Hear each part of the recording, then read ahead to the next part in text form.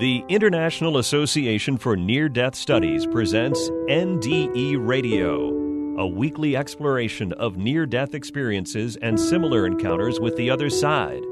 Now, here's your host, Lee Whitting. Welcome to NDE Radio. I'm your host, Lee Whitting. Today's guest, Heidi Telpner-Barr, was raised the eldest child in a secular Jewish family. Heidi's father, a genetic descendant from Moses' brother Aaron, boasted of being a devout atheist, while her mother was vaguely agnostic. In her book, One Foot in Heaven, Heidi writes, I repeatedly heard the following litany or mantra from my father. There is no God, there is no heaven, there is no hell. Life on earth is an accident, and there is nothing after death. Her Orthodox Jewish education included a rabbi who was a pedophile, and a rabbi who was a brilliant scholar, but who prided himself on his atheism. Heidi also writes that she lay awake at night from the age of 3 on, terrified of the nothing that lay in store for me when I died. But in a subsequent interview, she revealed she had an ongoing childhood conversation with God. He was like a father, and they talked at night about questions, the big questions, such as what was the point of life? Then in the spring of her 16th year, Heidi had a near fatal accident while riding bareback on her quarter horse Heather in the hills of forested Iowa. Her resulting near-death experience led her to a loving encounter with Jesus and later to a powerfully eye-opening career in hospice nursing, where she learned that what we call death is really a parallel to our birth into life on earth. Today, Heidi lives in Montana with her husband. They have 3 children and 2 grandchildren. Heidi, welcome to NDE Radio. Thank you. It's really nice to be here. Well, it's really nice to have you. And we had an hour's conversation yesterday. So We did. It was great. It was great, but I didn't want to cut it short, and now we get to do it all over again. Yep. Heidi, it was a miracle your accident with Heather didn't kill you outright. So tell our audience what happened. Well, I did die, but I always tell people I didn't die enough. Wasn't dead enough. I had driven out to the ranch where we boarded my horse. I brought my sisters with me. One was 14, one was 11. I was 16. I'd just gotten my license that month. It was the end of April. And I took my quarter horse out. It was kind of a blustery day, not too cold, not too hot, just a bit of a partly cloudy sky, pretty windy. And normally I would ride with a friend of mine who also had a quarter horse, but she was sick that day, so she didn't come. So I took off into the hills and was gone an hour, maybe a little over an hour. And I figured my sisters were probably getting bored and I should go back to the barn. So as I headed back to the barn, I had 2 options. I could take the trail straight down to the barn, or I could take what we called the ridge trail, which was this trail along a hill, on the top of a hill or a ridge overlooking the barn. And I decided to take the ridge trail because I had a view from the ridge line of both sides. I had a view behind, of the forested area behind me, and I had a view overlooking the valley where the barn was in front of me. So my horse and I were at the end of the ridge trail. There was nowhere else to go. It was a dead end, and it sloped away on either side when I heard hoofbeats behind me, rapid hoofbeats, and I knew exactly who it was. It was a gentleman who had taken out his wife's barely trained Arabian, and he wasn't a good rider. And I assumed that when the horse came around the corner, it would take the trail down to the barn, because most horses, when they're running back, go to the barn. Right. I saw him come flying around the corner. He dropped the reins. He was holding on to the saddle horn for dear life. But instead of going down to the barn, the horse came down the ridge trail at full speed. And I didn't know what to do, because I thought, okay, when that horse sees my horse standing calmly, she will stop. But she didn't. And I thought I could get off Heather, but then I might be trampled. And I didn't want to be trampled because I had nowhere to go. So I just held on to Heather. The horse slammed into us. Heather reared up. The first time she reared up, I dropped the reins and grabbed her neck, just wrapped my arms around her neck. The second time she reared up, she stepped with her back legs off the edge of the trail, flipped over upside down. We fell onto the slope. She fell across my body, crushing my pelvis, breaking my back, crushing my chest. And it was at the moment that she fell across my chest that I died, that I left my body. Yeah. You want to stop? You want to continue? You wrote, every single cell in my body knew without a doubt that I was dead. Yep. And in that instant, I left my body and rose 30 feet in the air. Yes, I did. Tell us about that. Well, I realized as this occurred that it was like, the best way I can describe it is to say every single cell in my body stood stock still with the knowledge that I was dying, I was dead. And my soul left my body from every single cell. So I realized then that my soul inhabited every single cell in my body. And I was immediately 30 feet up in the air, looking down at myself. I saw the horse roll over me and toss my body like a rag doll. I didn't care. I really had no thought for my body. I recognized myself immediately. I knew it was me, but I didn't care. That meant nothing to me that I had died because my body was immaterial. I was still me. I understand you had limited eyesight. You were legally blind? Well, my vision was 2,400 in one eye and 2,600 in the other eye. So I know your listeners can't see this, but I had to read with my hand about 2 inches from my face. I had really thick glasses from the time I was 7 or 8 years old. But from the air, you could probably see things clearly. I could see clearly. Yeah, there were no visual deficits at all. And I watched the horse slide down the slope and run to the barn. I watched the white horse with the man still flapping on her back, turn around, run to the trail to the barn. And I could see my sisters. Now, one of my sisters is allergic to horses, and she was in the car with the windows rolled up. The other sister was down near, she was kind of near a water trough where the mini horses were kept. And I saw the look of horror on my sister's face in the car, with her face pressed against the window. And I saw my little sister scream and cover her face with her hands. And my only thought, I had one thought, and it was, I wish my sisters didn't have to see me die. That was my only thought. That was all I cared about. Now that was like telescopic vision, I take it. Yes. Yeah. To see the expressions on their faces that far away. It was actually very sad. I was really sad for my sisters. I was heartbroken for my sisters. Well, at that moment, that sympathy, that empathy for your sisters generated something else. It did. It was at that moment that I noticed there was a light shining over my right shoulder, and it was illuminating everything in front of me. And I didn't understand how I hadn't noticed it before.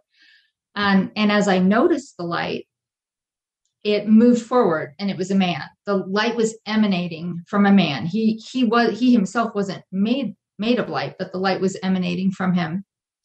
And I turned to look at him. He was moved over next to me, and I recognized him immediately. I knew exactly who he was, which I don't say in the book because at the time my publisher wanted the book to be kind of non-committal about what I saw. Mm-hmm.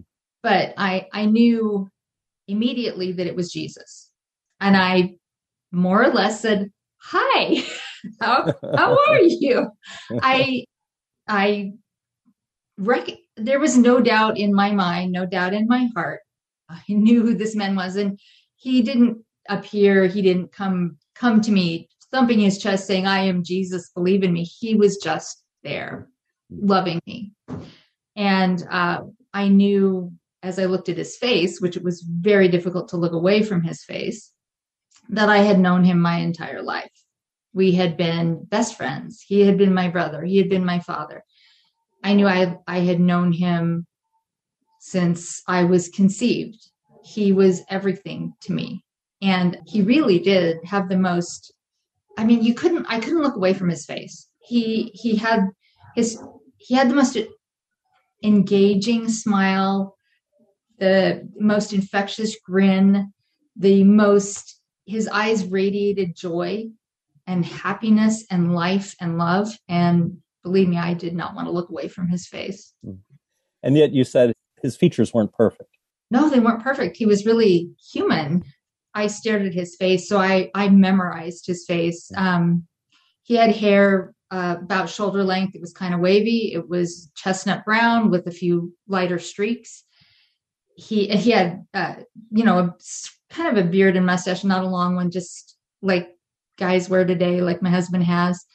His eyes were the most brilliant blue, which, as I told you, I was terrified to tell anyone that, because every Jewish person I knew, except for my dad, had brown eyes, and he had these glorious blue eyes. His nose was crooked. It was a long, thin nose, and it was crooked. And I looked at that and thought, it's so great that his nose is crooked. It was perfect in its crookedness. Gorgeous mouth, beautiful teeth, just so engaging. And his grin was infectious. I know we were both, I don't know what I was wearing because I didn't care. I know he had on something white, like a whitish robe. I looked at his hands. He had long, slender hands with beautiful fingers, long, slender feet. He was, if I were to describe him to a police detective, I'd say he was maybe 5'10", 160 to 165 pounds. I mean, he was just, in my mind, he was perfect. He was perfect. There was nothing imperfect about anything I saw.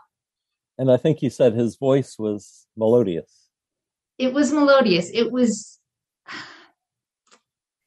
I could say maybe like music, but it was just like, his voice was clear as a bell. If you can imagine the clarity of the most perfect bell you could ever hear, was his voice. His voice was clear as a bell. There was never any question that what he said was true. There was never any doubt that when he spoke, everything that he said, and I don't know how we spoke because we weren't really moving our mouths, but we were speaking. Everything he said was absolutely, unequivocally true. It was just no doubt. It was a no doubter, is what I have to say. Apparently, he spoke to you all through your life review. He did. As I tell people, I was a pretty good kid. The only person I was really hurting was myself. I wasn't kind to other people. I'm very compassionate. The person I was hurting the most was myself. I was getting into drugs. I was hanging out with kind of a bad crowd. I was really pushing the boundaries of what was acceptable behavior in ways that would hurt me, not other people, but would hurt me. He didn't get into that. There was no finger wagging. There was no lecturing. What he showed me with my life review were the few times that I had hurt people, what my words and actions, how my words and actions impacted others. For example, I'll give you an example. And he pointed this out to me. He said, would you like to look at this? And I said, yes. Of course, I'm not going to say no to him, but I could have said no to him. I actually had the choice. He asked me. When I was 10 years old, my father was driving me to Hebrew school, and we picked up a 13-year-old boy. Now, this 13-year-old boy lived in our neighborhood. He was very small for his age. I was a tall kid, so I was taller than he was. And I remember sitting in the back seat, and I liked him well enough. I didn't dislike him, but I just blurted out, "Why are you so shrimpy? Why are you such a shrimp?" And I felt, when I saw myself say that, when I heard myself say that, I felt his heart shrink. I was in his body, and I felt the impact my words had on him, and it broke my heart. And I realized, even though I still sometimes blurt things out, what we say and do here has an effect on everyone we meet, even people we don't meet. So we need to pay attention to what we say and what we do in this life, because our words and actions have tremendous meaning and impact. Now, your life review, you experienced, like many people have described who've had NDEs, that you were seeing and feeling things from the other person's point of view. From anyone you encountered, where there was a good reaction or a bad reaction, you felt their reaction. What you had said affected you the way it affected them. Yes. What happened after that was over? What did you do? Well, I will say one thing. About the life review, I was judging my actions. I was judging my words. Jesus was there to support me while I was doing that. He wasn't saying, wow, you're a rotten kid, or look what you did. He was allowing me to experience what I had done and he was there to help me deal with that. Right. And understand that. Well, I should also mention in my introduction, I said that you and God talk to each other at night, but that was really Jesus. And he already knew you completely because you had talked about your life. Yeah, he did. He knew me really well. He knew it. He knew me inside out. He knows me inside and out. He knows all the times I mess up, which I do. And God will open a door for me and I will deliberately run into the wall because I'm very stubborn and pigheaded. But, I knew a couple things right then.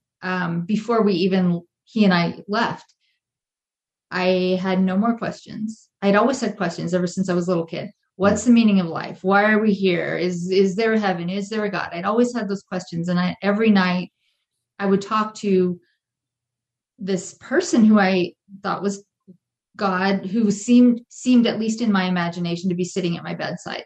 And I would ask those questions. And sometimes I'd get some interesting answers. But as Jesus and I were there, I realized a couple things. I had no more questions. All my questions were answered, and I understood. I understood everything, except that when I woke up from all this, I couldn't remember what I understood. I only remembered that I had understood it. Yes. And number two, I understood that there was no time. Either there was no time or I had all the time in the world. But time was immaterial. Time simply didn't matter when I was dead. It just wasn't a factor. So after that life review, Jesus took my hand and we surfed. The only way I can describe it is like body surfing.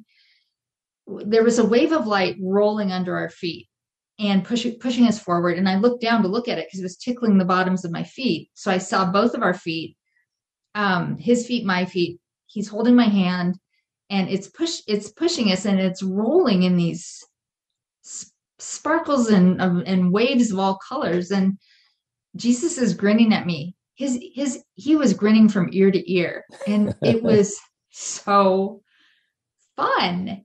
It was the most fun thing I've ever done. It was just the epitome of fun. And we were laughing and talking, and people have said to me, well, what did you pass? What did you see as you passed? I don't know. I saw things, but my focus was on Jesus' face. It wasn't on what we were passing. I didn't care. Everything I was focused on, my entire being was focused on his face and holding his hand. And it was a very bodily feeling. I didn't feel out of body. I could feel the pressure of his hand in mine. I felt the warmth of his hand in mine.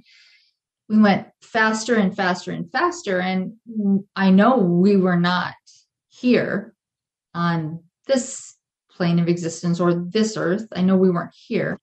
But as we went faster and faster and faster, I saw that we were approaching a barrier, like a doorway or a threshold is what it reminded me of, a threshold, crossing a threshold.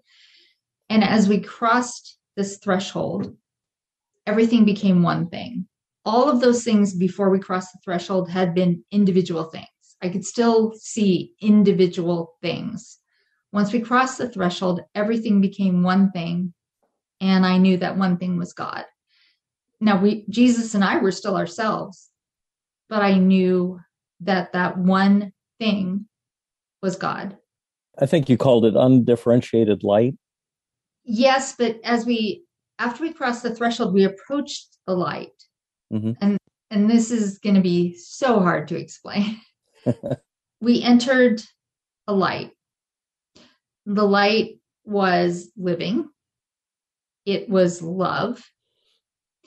It was the brightest thing I've ever seen, but I could look at it. It wasn't hot.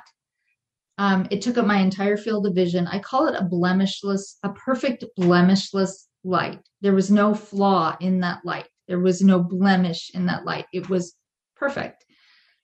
And it was infinite in its scope. I think, I don't know if I said that in the book or not, but it was infinite. Jesus took me directly into that light. And the next thing I knew, I found myself sitting on God's lap. Now, how you can sit on the lap of light, I don't know. But I was sitting on God's lap like a little kid, I put my arms around him. I buried my face in his chest. He had his arms around me, and I was kicking my feet like a little kid sitting on her dad's lap. Mm.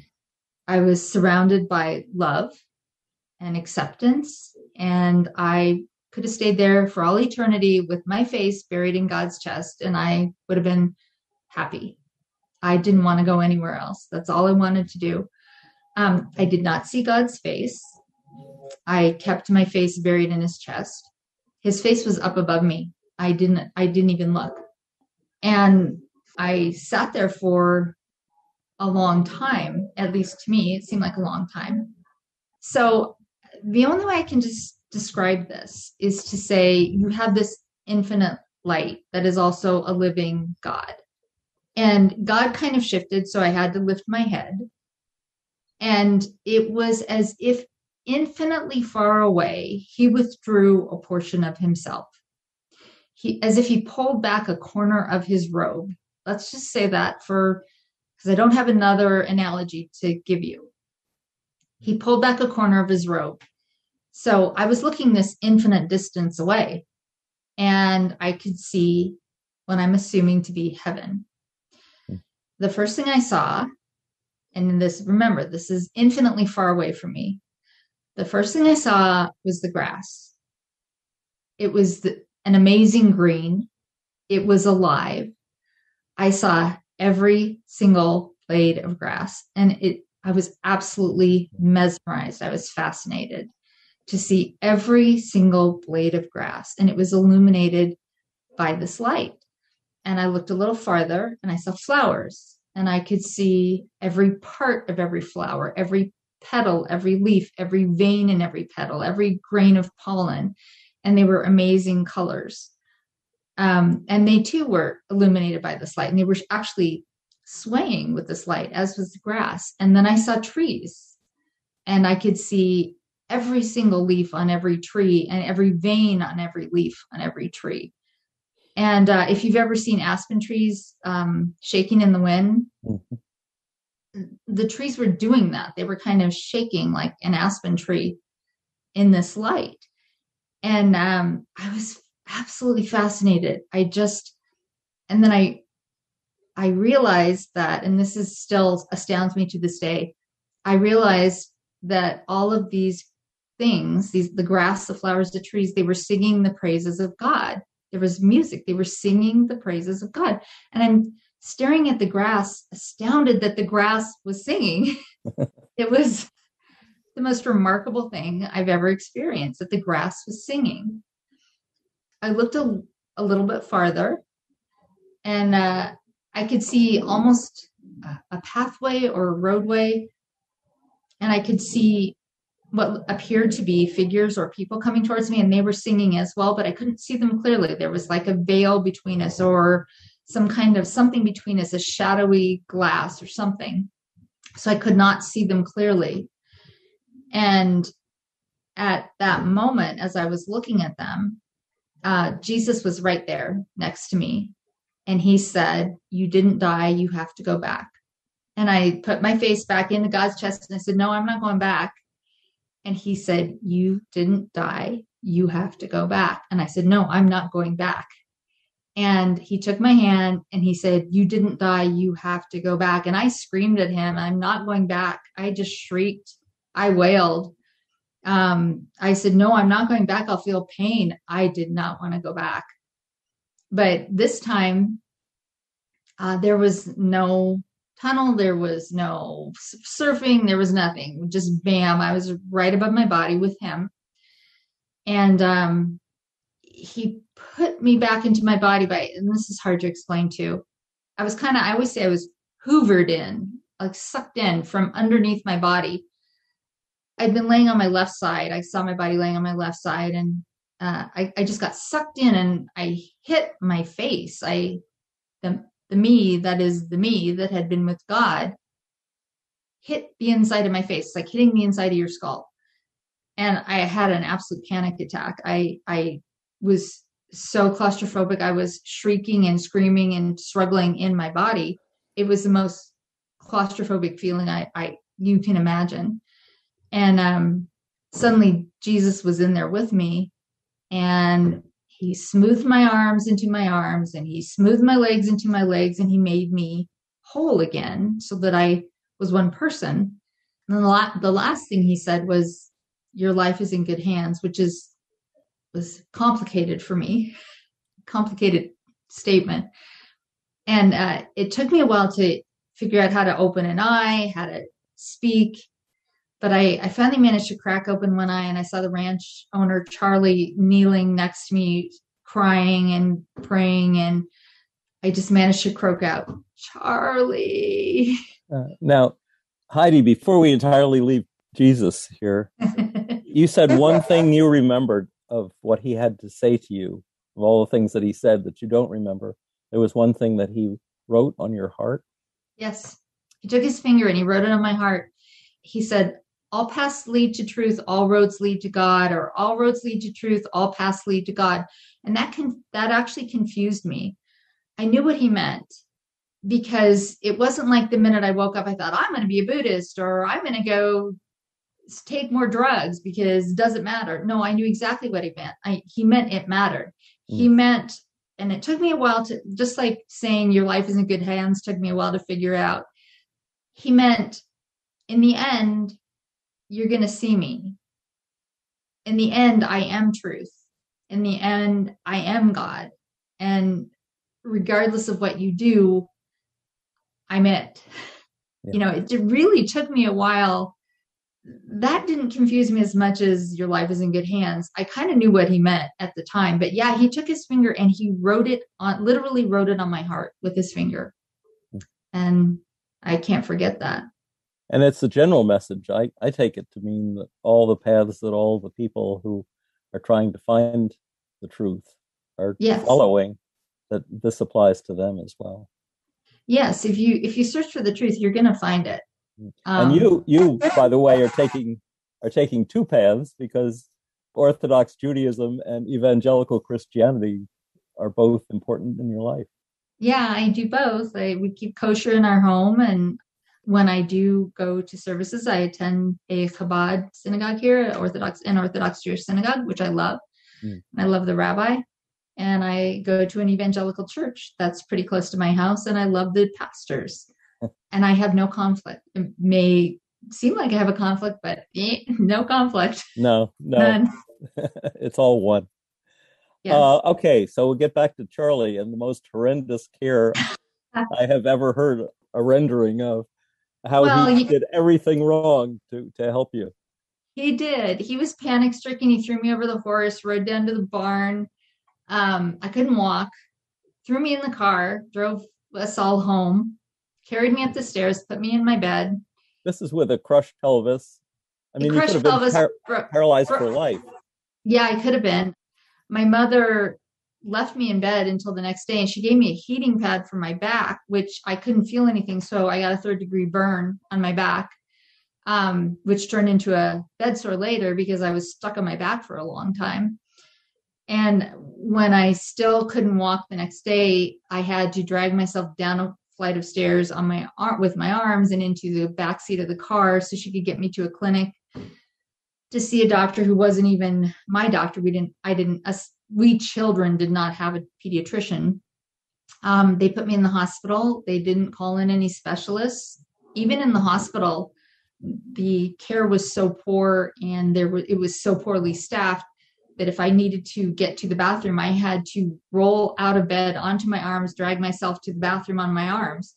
And the amazing thing is that I recovered fully. I healed fully, which is, and as I told you, as I mentioned, I later had a back x-ray because from time to time I do have some back pain. And the doctor said, did you have your vertebrae fused? Did you have 4 vertebrae fused in your lower spine? And I said, no. And he said, well, when you broke your back, how did you get these vertebrae fused? And I said, I don't know. I didn't know they were fused. And he said, well, they fused themselves. So if you come south. Those were the good hands I think Jesus was talking about. Yes. Now you said when you finally woke up, you told your parents what you'd seen in your NDE. Tell us about that. I did. I was pretty shocky for the first couple of days, but I remember the second day I was in the hospital, my parents came in the evening, and I said to them, I died and I went to heaven, and I said, I saw Jesus. And my father went deathly still, turned deathly pale, and left the room. My mom said, oh, honey, don't be silly. And then they called two people. They called a psychiatrist who didn't know how to deal with what I was telling him, so he just talked to me about his kids. And then they called the rabbi who was an atheist, who said, well, when we're unconscious, we hallucinate. We imagine a lot of things. Well, and I said, I wasn't unconscious. I was dead. And he said, well, you were probably unconscious. No, I was dead. I've been really clear about that. This wasn't a matter of being unconscious and imagining I saw Jesus. I was dead. So, after that, I didn't really want to talk to anybody about this very much. I think your father had said in the past that Jesus was the greatest hoax ever perpetrated on mankind. That's exactly what he said. Yes, he said that's exactly what he said. Jesus Christ is the greatest hoax ever perpetrated on mankind. And I apologize to any of your listeners who are offended by that, but that's how my father feels. Yeah, no, I think that's very interesting in light of the fact that he was quite shocked when you told him that you'd seen Jesus in person. Yes, that I met Jesus. Yeah. And he's never wanted to talk about it since. That was the only time he's ever been willing to. That's the only time I've asked him if he wants to hear about it, and he's flat out said no. So now you have said that there was a change inside of you while you were dead. Tell us how you came back changed. Well, when I was in the hospital, I even though, as I said, Jesus is not a finger wagger and he doesn't lecture you, I stopped using drugs. In fact, people came to see me who were part of this group I was hanging out with, and I said, I don't want to see you again. Broke up with my boyfriend at the time, and I had been skipping school. I had been, tops in my class, and I'd been skipping school. My grades had tanked, and I really focused. I came back, kept my head down, no more fighting with my parents, no more doing stupid stuff, no more wild and crazy behavior. I just focused on school, and I graduated a year early and went to Israel. I knew I had to go to Israel for two reasons. One, I wanted to go, but two, I wanted to walk where Jesus had walked. It was really important to me. I had to see where he had come from. And I had not even read the New Testament. I didn't even know for sure. But I just had to go. That was my goal. And I went to Israel when I was 17. Now tell us about, you said you spent half of your time, 6 months in the kibbutz, and then the other half pretty much touring in the footsteps of Jesus. Yeah, I did. My kibbutz was about an hour from Nazareth, so I used to go there sometimes. When I had a day off, I would take the bus or do what's called tramping, which was hitchhiking, and I'd get to Nazareth. But it's the new Nazareth. They've since unearthed old Nazareth with a couple of houses, one of which could have been Jesus's house, but I haven't seen the new Nazareth or the old Nazareth. So I spent 6 months in an ulpan, which is a language intensive learning Hebrew, and was dreaming in Hebrew within 6 months. And then I spent the rest of the time traveling around the Galilee and Jerusalem, spending a little bit of time on the West Bank and in Bethlehem, Bethel, a lot of other places where he had been. And I honestly felt when I was in Israel that I was walking on the bones of history. That's the best way I can describe it. I felt something different, something that really resonated, something that changed, something that lived it was already there in my heart, but it brought it to life. And we went back to Israel a couple of years ago, and I love Israel. Love Israel. Yes. One Me amazing too. place. Yeah. So pre-NDE, you had said you wanted to write a novel by 25, degenerate by 30, and be dead by 40. Yep. There's What was the point of living beyond 40? I didn't see any point. So this NDE really changed your point of view completely. It did.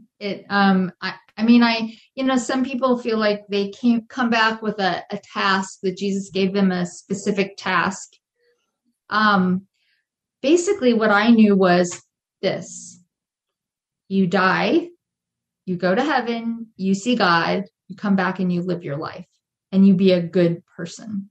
And that was my goal, to be a good person. And not only that, but to have kids and raise good kids, and to never, ever, ever do to my kids what my parents did to me. And hopefully, I don't know if I've succeeded. I hope I succeeded. I have three really great kids and 2 amazing grandkids. That just means they knew which mother to pick, I guess. But, as I told you yesterday, things were never perfect. Things aren't perfect now. You meet God, but that doesn't mean your life is perfect. There is nothing perfect on this earth. There are really good things, but perfection doesn't exist here. I don't think. Once in a while, a sunset is perfection. And they're always different. The sunsets are always different. They're always different. I face sunsets where I live. So I was going to ask you how you managed, from the point of view you got back from Israel to the point where you wound up in hospice. I did go ahead and I was going to be a writer. So my first major was in creative writing with a minor in religious studies, with a specialty in Judaic studies. And I will always remember one thing one of my professors said. It was Rabbi Jay Holstein, who's still at the University of Iowa.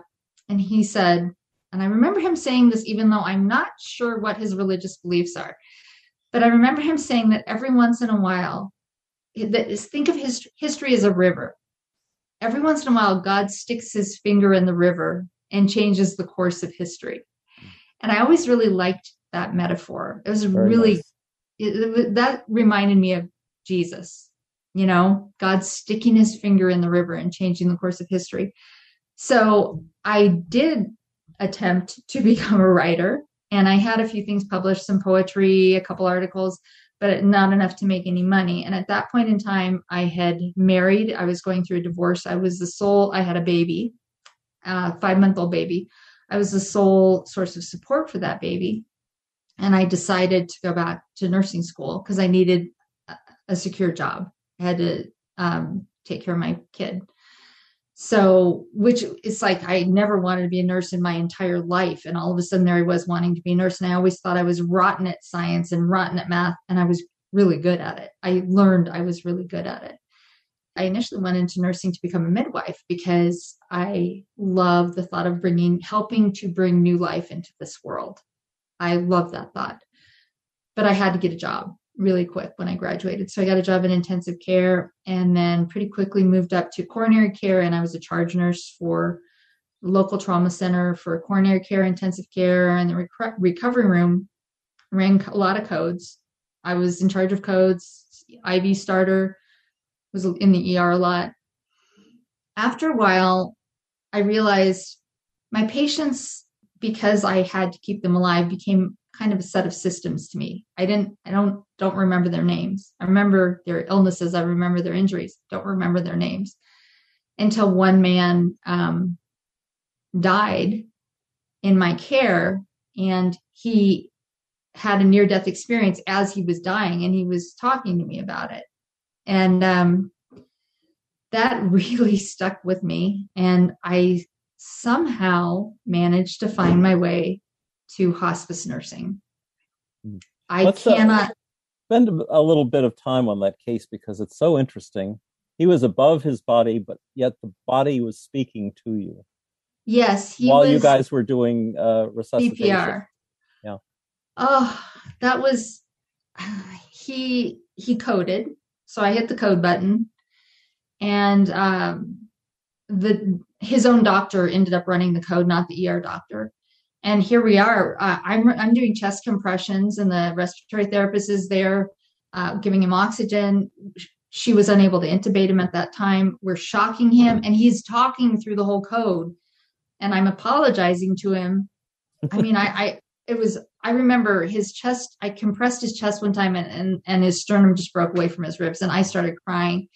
And he said, "That's okay. I'm up above my body." He's speaking to me, and he said, "That's okay. I'm up above my body. It doesn't hurt." He's been trying to make me feel better. And finally, the doctor said, "Let's just call it." And everyone left but me. And I just got down on my knees, and I just said, "I'm so sorry." And he said, "It's okay. It's okay." He said, I'm up here near, he told me he was up near the ceiling. And I didn't know what to do, but I said, "Well, at least I can send you to heaven clean." So I gave him a bath, got all the goo off of him from the paddles, and he thanked me, and then he died. And it was just really peaceful. Maybe that led me to hospice. I honestly don't know. I just know that I was drawn to midwifery, regardless of whether it was midwifing babies into this world or midwifing people into the next. I found that I had an aptitude for it. I could handle the situation. It didn't scare me. And I loved my patients. And to this day, I remember their names. It's quite remarkable. In the book, you say people die the way they lived. That's true. What do you mean by that? Well, I think I say in the book, there's been a lot of drama in your life, your death is usually filled with drama as well. If you have lived a life where you have done what you felt was the right thing, you have walked what you felt was the right path for you, generally the death is pretty peaceful. Some people are fighters, and as some people have cancer are fighters, and they're going to fight till the very last minute. They're going to fight death. Some people are very accepting of death, but your personality doesn't magically change at the moment of death. You're still, whatever you were when you were alive, that's what you're going to be when you die. And I've had people who were hilariously funny almost up till the moment of death, and it's okay. They just are still joking as they're dying. So you kind of die the way you live. Tell the story of Mrs. Blank. Oh, that was before I became a hospice nurse. I have never experienced anything like that. And I've had patients who've been agitated. There's something we call, many people, when they're close to death, become agitated. Generally, we can manage it with medications. It's just something that happens sometimes. She had a stroke, and there was no one there with her. Her family didn't want to come see her. I don't know anything about her life. I just knew that she was what I call a dump. I was working in a coronary care unit on call, and nobody else wanted to take care of her, so I got her.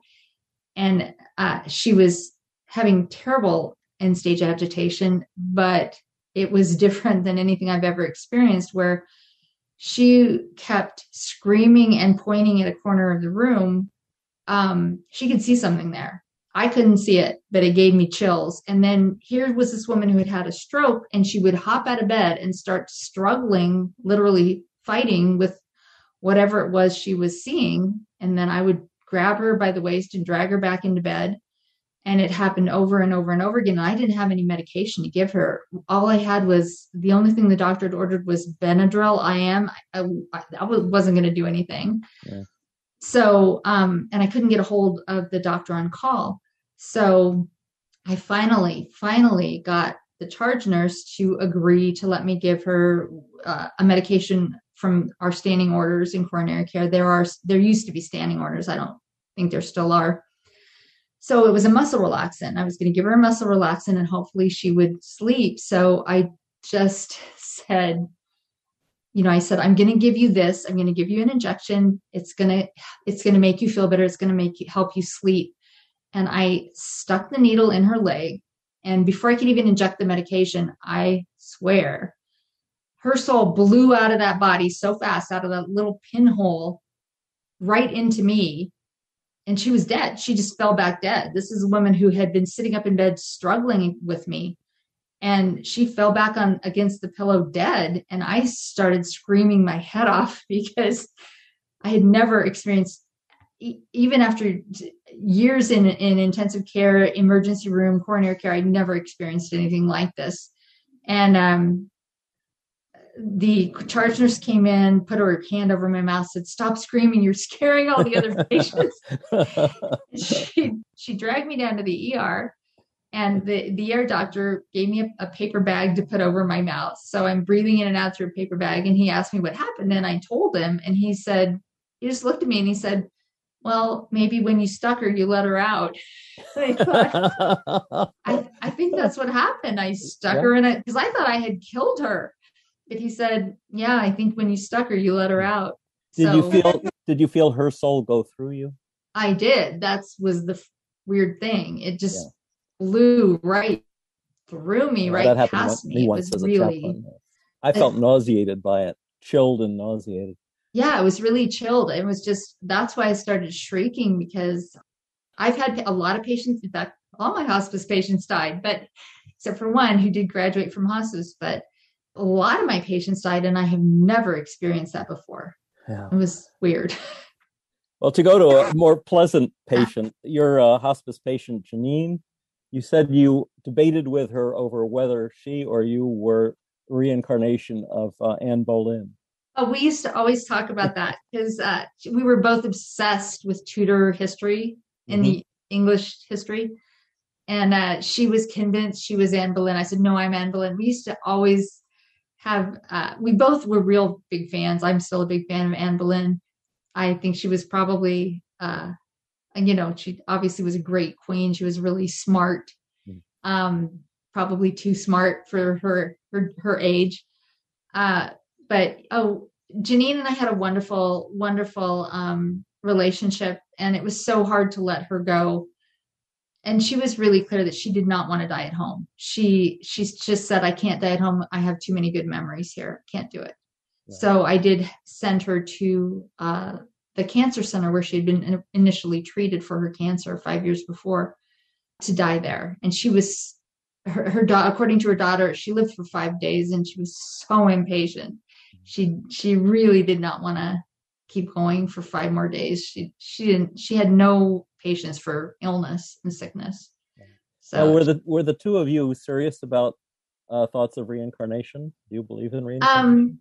When I was dead, I didn't see anything that resembled reincarnation, and Jesus didn't say anything to me about it. So I'm going to say, if there's reincarnation, it's not something I know about. I can't answer that question. But there might be the option. I have no idea. It's just like Jesus didn't give me a tour and said, "Okay, and over here is the pit of fire where we throw, Hitler or something." I didn't get the full tour. So just as well. Yeah. Tell us about some of the other hospice-related visions that your patients have had. Well, I think my very last story was, that man had such a peaceful death that it was actually one of my favorite deaths. It's weird to say a favorite death, but his daughter left to go to Europe with her 2 sons, and she was just beside herself because they'd had this trip planned forever. Her dad was supposed to go with her, and then he'd had a stroke. So she didn't want to leave. And he told her, "You're going." He could still talk. And he said, "You're going." So I said, "I'll stay with him," and told the caregiver. She had hired a caregiver to come and stay there while she was away. So I was staying with him, and I was just sitting at his bedside. He was asleep. I was reading a magazine, and suddenly he sat straight up. And this was a man who couldn't move. He sat straight up, and he pointed at the wall, and he said, "Do you see that?" And I looked at the wall, and I didn't see it, but I knew what he was talking about. And I said, "Well, what do you see?" And he said, "It's a beautiful meadow. It's a beautiful meadow." And it was glowing. And then he said, "My wife's coming across the meadow." She was coming towards him. And I said, "Do you want to go with her?" And he said, "Yes." And then he just drew his hand across his mouth and he said, "Don't tell my daughter." And so I said, "I won't tell her." And then he just died. And it was just so peaceful that I cried, but I just laid my head next to his pillow and just fell asleep. It was just such a peaceful death. But I had Mary, who was hilarious, who had been in a coma for a week, she was another nurse's patient, but I was assigned to her while that nurse was on vacation. And as I approached the house, I heard singing. It was just really amazing singing. And it sounded like church singing, only I didn't recognize any of the songs. And I went in, and there's Mary, who was supposed to be dead any moment, sitting up, singing. And there were two women from her church there looking astonished. And she was hilarious. She was blind. Mary was blind, but when she told me she had been to heaven, she'd seen her husband, she'd seen her sisters. She said, my sisters are still fighting. And she could see when she was in heaven, but she'd been blind her entire life. And we were talking about, the caregiver, she had a caregiver there who was just terrified. She was huddled in a corner, so scared. She said she just woke up this morning and said she wanted a cinnamon roll. So I made her a cinnamon roll. She asked for a beer.